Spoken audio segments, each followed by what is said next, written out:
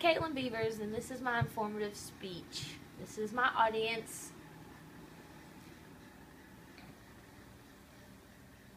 Lovely family members.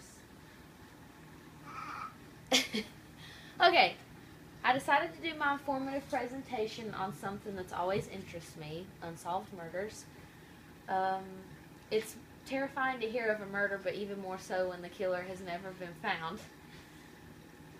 Many of us have heard of some of these infamous murders or unsolved crimes. For instance, how many of us have heard of the Zodiac Killer? Anybody? Never? What about Elizabeth Short, the Black Dahlia? I've heard about it. You've heard of that one. And then one that's not really well known, Albert Fish, the Brooklyn Vampire. Did he bite people? No, he didn't bite people. Okay, I'm going to talk about one today that's always interested me the most. So I'm going to take you back in time to London. When you see a picture of London, what's the first thing that comes to your mind? The Queen. It's beautiful, right? You got sun shining on big, beautiful buildings, smiling, friendly people, and then you have beautiful walks down alleyways. But in the late 1800s, that wasn't the case. There were people who were terrified, and you wouldn't walk down an alleyway because you were afraid that you might find a dead body or be the dead body found by someone else.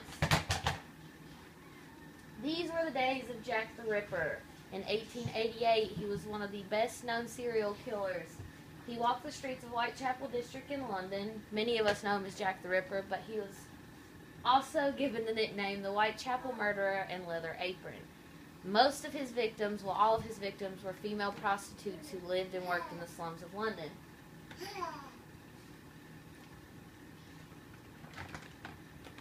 He was thought to have had 11 victims, but only 5 of the victims were traced directly back to him, and they became known as the Canonical Five. The Canonical Five were Mary Nichols, Annie Chapman, Elizabeth Stride, Catherine Eddowes, and Mary Kelly. Although the other murders were included in the Whitechapel murders file, these 5 were thought to be Jack the Ripper's because they all shared the same method of operation from the murderer, which was a slit throat and disembowelment.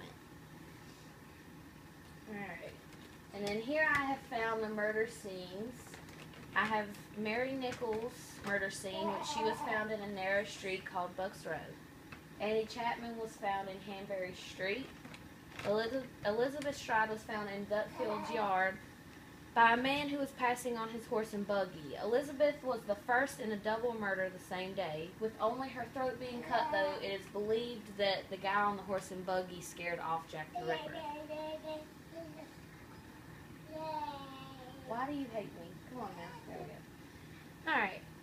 Catherine Eddowes was the second woman murdered in the double murder. She was found in Mitry Square shortly after Elizabeth's body had been discovered. And then Mary Kelly was the last of the victims. She was found in her bed murdered when the assistant of the keeper went to collect overdue rent money. Alright, Jack the Ripper was thought to be a medical man.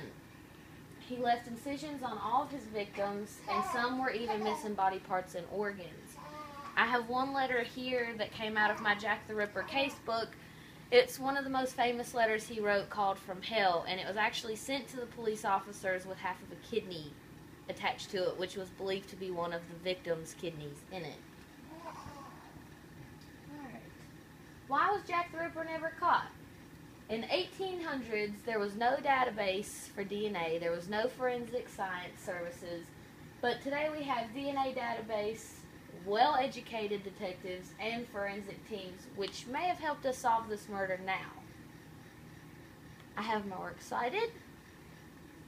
And then this is the ending to it. Jack the Ripper, the case is still unsolved. Thank you.